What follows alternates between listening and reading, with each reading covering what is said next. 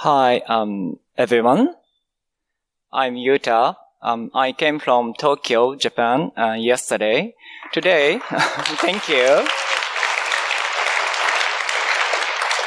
And today, I want to introduce Python conference in my country. So, do you know PyCon JP? Oh, thank you. That's much more than I expected.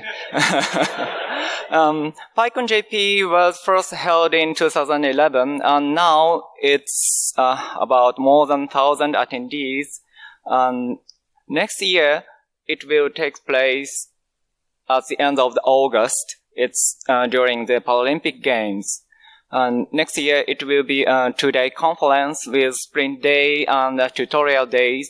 Talks in English or Japanese.